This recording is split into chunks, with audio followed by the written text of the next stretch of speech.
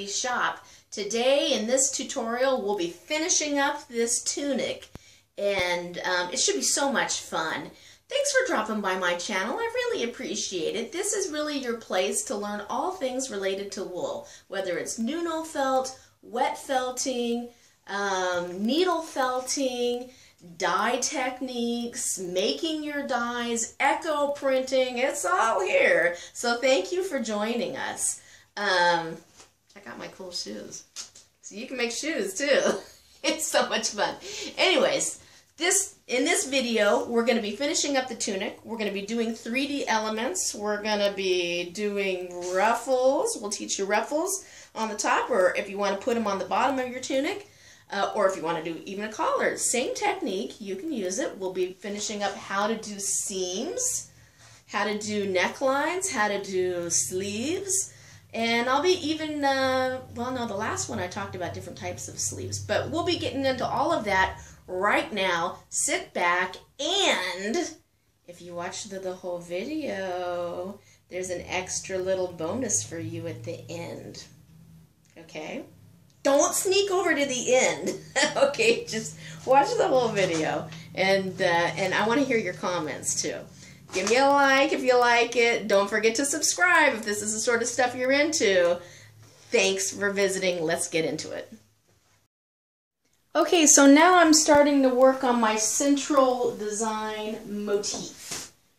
And remember earlier I told you that I was looking at some jelly prints? Well, if you've never looked at jelly prints, Google jelly prints. Is pretty cool. It's using with gelatin, but I thought I'm going to use that same sort of layering concept with different textures in my Nuno-Felting. So I took that fabric there, that is a non-felting mesh fabric, and I cut out my fish here that is reminiscent of the other artist's herring fish that she did. And now, since this is so open weave, it should be very easy to incorporate in my Nuno-Felting. So I've taken some of my dyed silk and I put it underneath the tail there, because I want to create a flowing effect. And I'm gonna have to be kind of careful that I don't felt this onto that, but I don't think I will, since this bottom part is already pretty felted. So even if it does get felted, I can just rip it off. So I'm gonna get that to connect on there. I'm gonna get some of my colored fibers on my tail.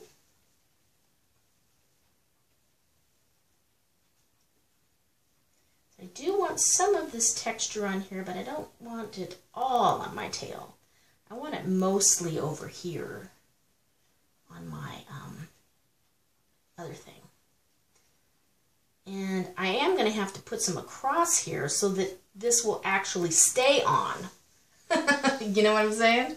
Or else it'll never go on. It has to be really spread out so that it'll interlock.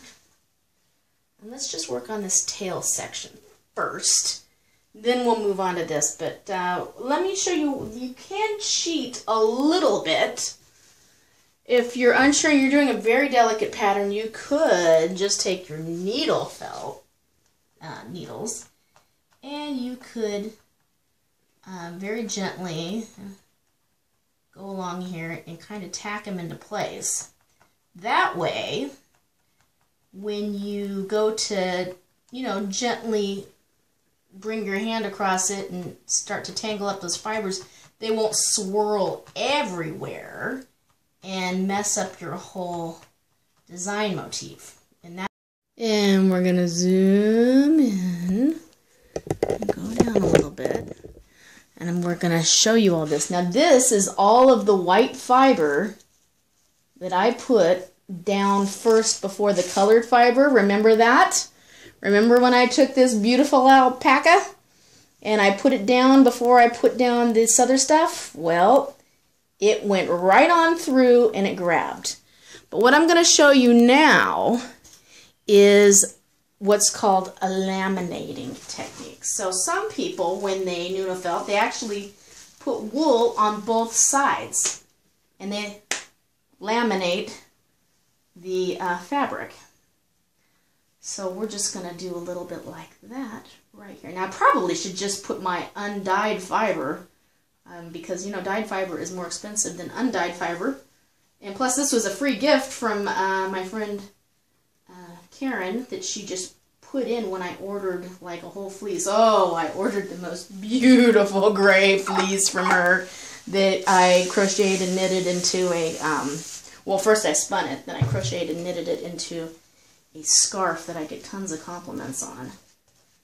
And it is so gorgeous. Most people have never seen alpaca. That's how sad the state of the world is.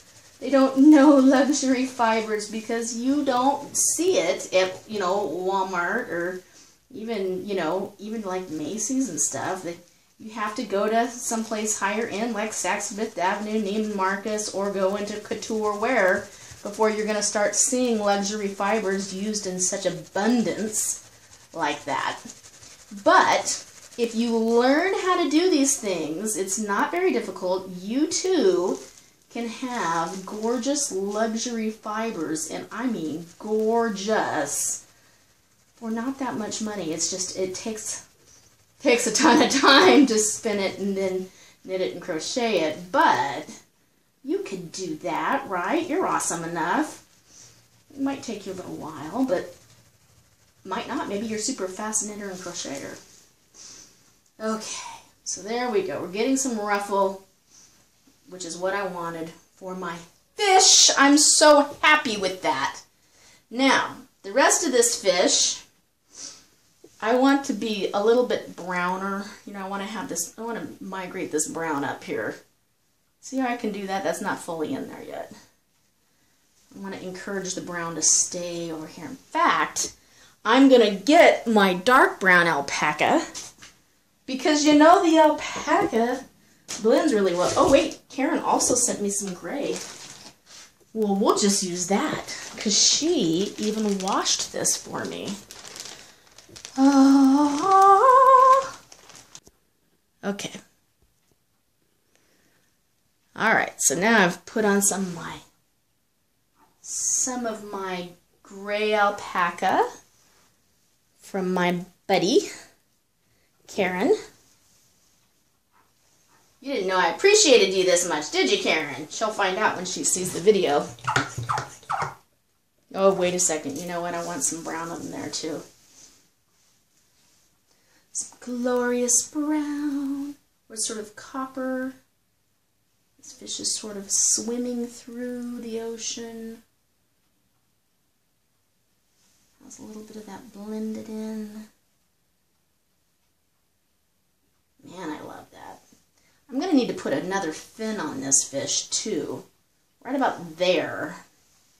So maybe I should set that up also. So let me pause and I'll set that up. So, newbie YouTube maker errors. I was getting so involved in my project that I wasn't uploading each time I finished a small section, and I ran out of space. So you guys, I filmed all this, but none of it's saved. So basically, let's give you a rundown on what I did here. You saw how I made the fins by just placing some wool on either side of it and felting it up and getting it locked on there. That was super easy. Now the other things that I did is I put a whole bunch of little silk fibers throughout his body because when it dries it'll have a nice sheen and it'll be amazing. The other thing I did is I happen to have some silk sari yarn here, and I put that on there, and what I did in order to make it stay on there is I took clouds of alpaca and merino and placed it underneath and slightly over in some spots. This one's over, this one's under, right there. So I put it over and under in different spots of my silk sari yarn, and that made it stick on there really well.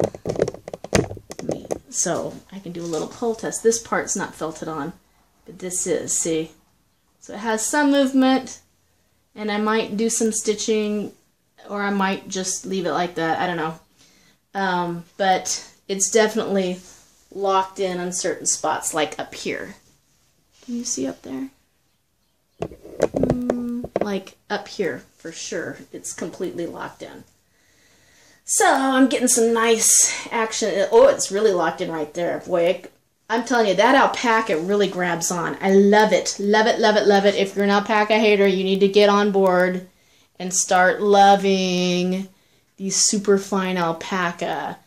So here we go. I just moved all my work up. Now I have the bottom edge of the fabric down here. And we just repeat the process. So I want to put the colored fiber first so you can kind of see what's going on here. I'm just laying thin bits.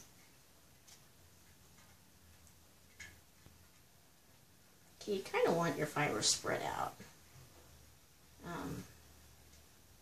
Makes it easier to felt. You don't ever want to try to felt a big clump. It just does not work, okay? So the finer you can pull it out, the more spread out it is, the easier and faster it will be. Do a little bit of that. And I want to... So don't leave, because I've got lots to show you still. I.e. how to marry these seams together to make the seamless tunic, how to finish your sleeves, and how to make the ruffle on the bottom. Okay. Okay, now we've pretty much felted this whole piece that you will see is a rectangle, basically. So what we want to do before we flip it over and start working on the back is we want to examine all of our work surface. We want to make sure that you do a little pinch test here and there, especially where you might have larger clumps of wool, to make sure that that took. Okay, now where it doesn't matter so much that you do this is on the edges, because on the edges you're going to have that's where you're going to marry your seams, and so if you're not super felted on here, that would be great, because that makes it easier to marry the seams together and have those fibers interlock with fibers on the back side and make your seamless tunic. Okay, so so what some people do if they are making, oh, here's a little spot. Well, no, I guess it's this on there. So what some people do when they're making a cloak or they're making a long scarf is at this stage they would pick it all up and they would start wrapping up, throwing it down on the table and fulling it. We're not going to do that because we want to not shrink this before we marry it to the back. We will do all of the rolling and fulling and slapping it around and all of that rough stuff when we've perfected the bottom part, and then we make sure that we've got our ruffles where we want them and everything like that. So what we're going to do is we're going to go ahead and flip all of this, but you have to keep the bubble wrap in between the two. Okay, let me get all this out of the way. It's just going super, super fast. So you see I've actually cut this in a curve because that's how I want it to go. Now I cut this further out than the actual, if you peek under here, can you see? This is the edge of my template tunic, but I put the edge of my bubble wrap way out here. Why? To account for the shrinkage. Okay, because that's all going to shrink, so I've got that much space, which is, let's put it out here for you guys, which is a good 4 inches off from my template. And by the way, my template doesn't stretch, so if your template is a knit top, add even more right there, okay? So I'm going to, before I do this, what I'm going to do is I'm going to have this, and I'm going to have fiber on this side. I'm going to wrap the one from the front over here so that it's so I've got the silk, the fiber, the silk, and then I put more fiber on top of it. Now, not a lot, guys. You don't need a ton. You need it to still be wispy. If you put globs on there, you are not helping yourself. You're actually making it harder, and probably you're going to end up spending a lot of time needle felting. You need it to be just super wispy, okay? Just super wispy. And I'm going to leave this little hole up here open. But if I closed it, it wouldn't be a big deal because I would just cut it open later. So, and then finish off the edges with some extra felting. So, you know, do it whatever way you want. If you feel more comfortable closing it up because you're not exactly sure where you want your armholes to be, then that's cool. There is no wrong answer, okay? That's what I want to emphasize to you. You cannot mess this up because it is your unique creation. And sometimes it's really cool to have unusual things. There are a lot of wonderful art books on pattern making out of Japan that is mostly focused on knit, but it's all about wearing your garments in an unusual way. So like the neck hole can also be the armhole. It's really fascinating. I should go look through my library and bring that book out for you guys. It's fascinating. So, but what that tells me is, hey, embrace these unusual things. Those are the things that make your artwork break away from other people's artwork. And they'll say, oh, I know that's so-and-so's work because they do such avant-garde stuff. Okay, so if yours is unusual, it's a good thing. It's not a bad thing. Okay, so here's my section. I've got enough soap on this now that I'm not going to stick, and I can feel the bubble wrap. So I'm just going to go like this with my hand. Okay, so let's check this seam now. See, this is the front, this is the back, this is the seam, and it's completely done. So if I were to stick my hand in here, this would be a completely seamless front to back edge. Very, very easy. See? See? It's totally easy. Okay, so this is going so fast that I better stop what I'm doing and update the people and film it. So I've been working on this seam over here, and boy is it looking great. So you can see it's puffier because I have the bubble wrap there, and underneath here, further in, I have my template. So when I'm felting, I can feel over here the bubble wrap, and I can also feel right here in this ridge where my template is underneath here. So if you're not using a felt template, you might want to just maybe put some toweling or something directly underneath the top that you're using as a guide, unless of course you are just doing measurements. Now, I did get out my old trusty measuring tape. I measured my bust. My bust is 47 inches. So slightly more than half of that was 24 inches. So right now, this whole thing is 33 inches. So I've given myself 1, 2, 3, 4, 5, 6, 7, 8, 9 inches to shrink this way. And I completely think that's doable. So we will work on that in the fulling. So I just want you to be aware of that. This is much, much, much wider right now than it will be when it's fully done. Now, how do we know? Well, when this is done, it's going to pucker up. It's going to have quite a bit of texture. And we've left quite a bit of empty space in here that we can have it pucker. So we'll be fine with that. And if not, then it'll be a little bit bigger, but I'm pretty sure we'll be just fine. Now up here, I took the front and I folded it over here. So let's do a little test over here. Let's zoom in so that you can see that top corner. Let me get you zoomed. Okay, so here's the top corner, and we want to test this after we've done it. So let's give it a nice test. And yep, this, even if I pull on, I can see the felt or the fold over of the silk right here, and if I pull on that, it's not coming apart. Even if I pull up here, and this part could actually come apart because I'm going to be cutting my armhole out there, so it's not a big deal.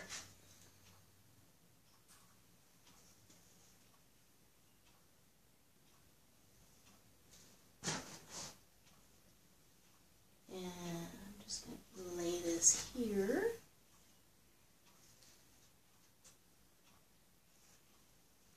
What I'm going to end up doing, I think, is folding underneath at the last stage, you know, kind of turning this inside out. So I do definitely want some to hang off the edge. That way my edges will be finished in the end. So this section needs to get cut. My handy dandy little scissors here.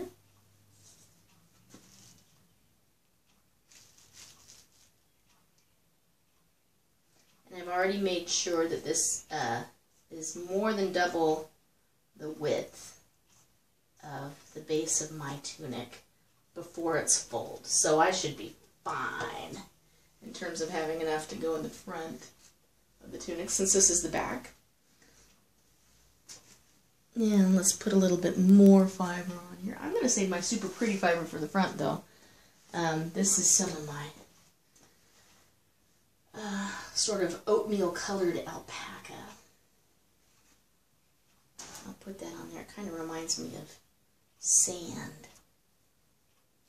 And actually there's still a lot of curl in this because it's not carded, so it could be even foaming. I wish I had pure white. I probably have some pure white down in the basement. But there's a lot of brown in this, so just put that on there.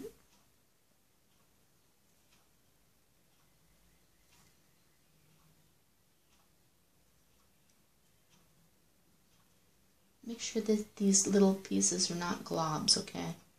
And spread them out. And we probably need even a little bit more to tack on there.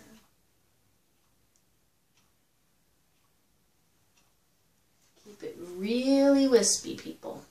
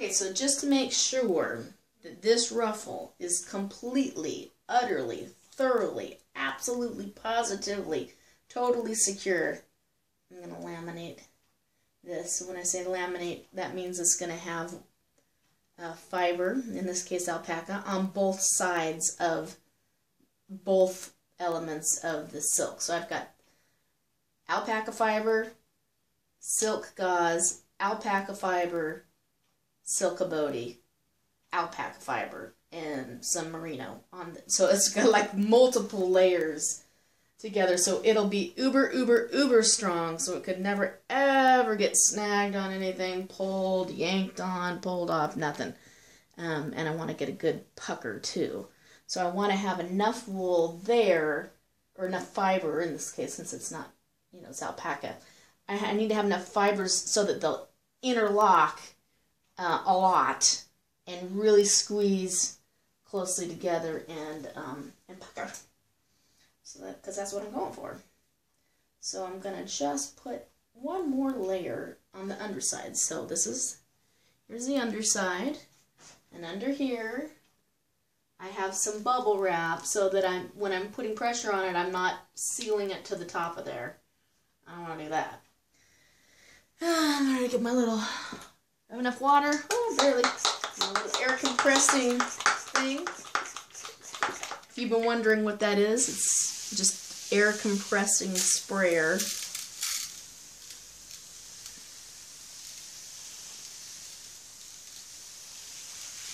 Wet that. Again, take your net so that the fiber doesn't stick to you. Ah. Put that over it.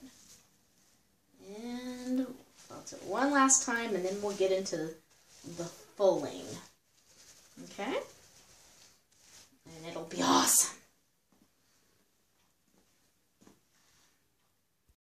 Okay, so what I did is I took this inside the house, and you can see it's dripping wet, because I rinsed out a good portion of all the soap that was in there, because now we're going to get down to fulling. And when you full, which is rolling to shrink your wool, you really don't want that much soap in there, because now the point is to make those fibers grab together.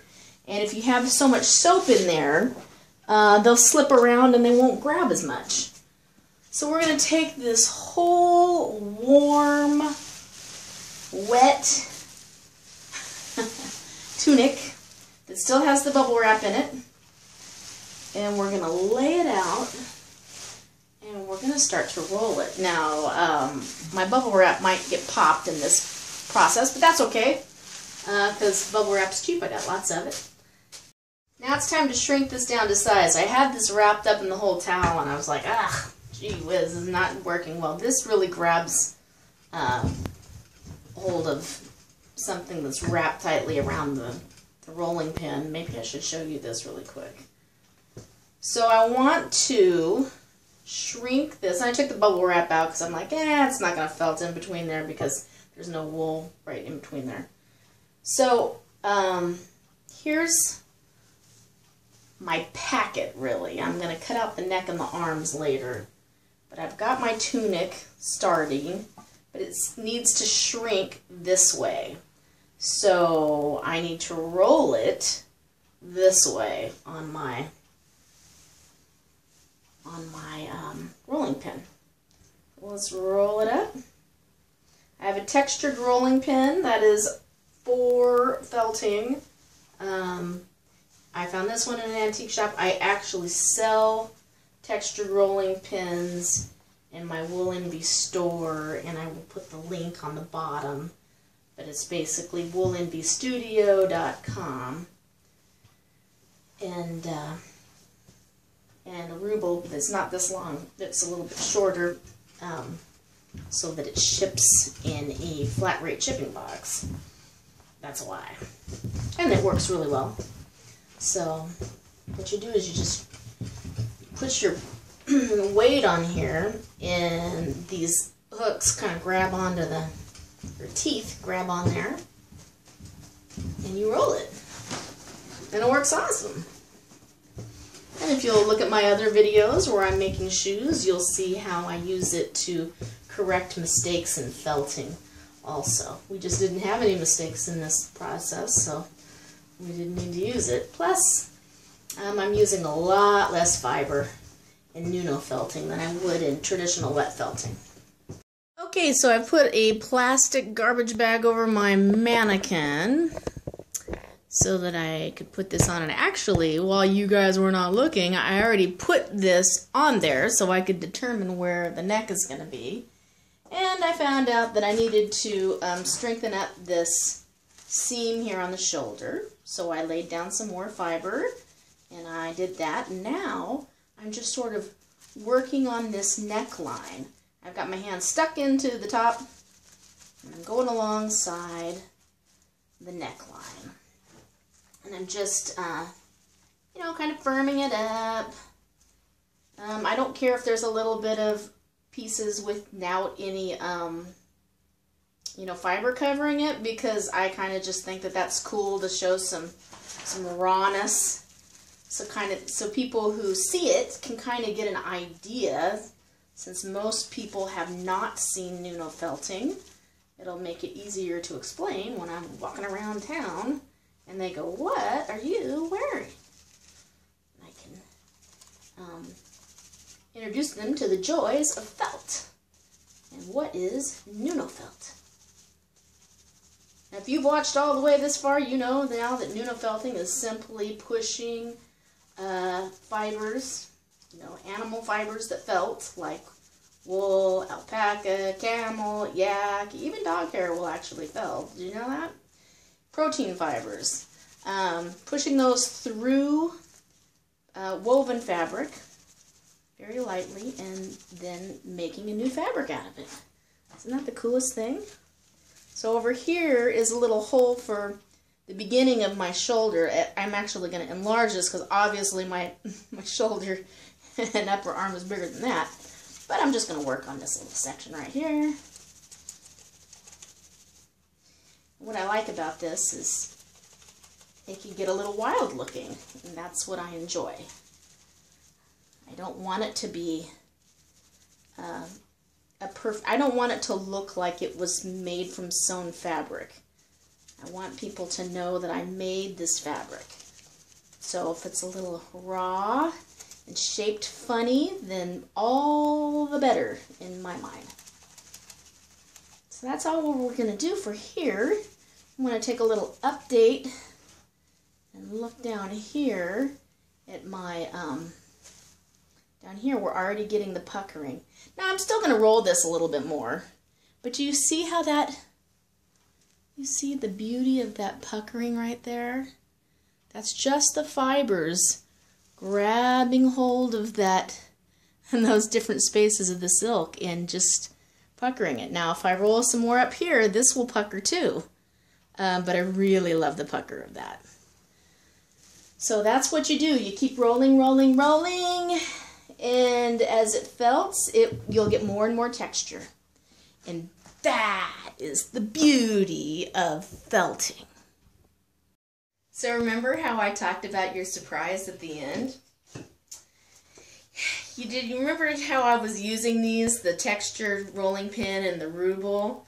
Well, guess what? I sell these types of things in my shop, and I had my woodworker make some tiny ones for my needle felted figures because I want to make some stop motion animation with them felting. And I thought, how much fun would that be for you guys? So he made me a bunch of them.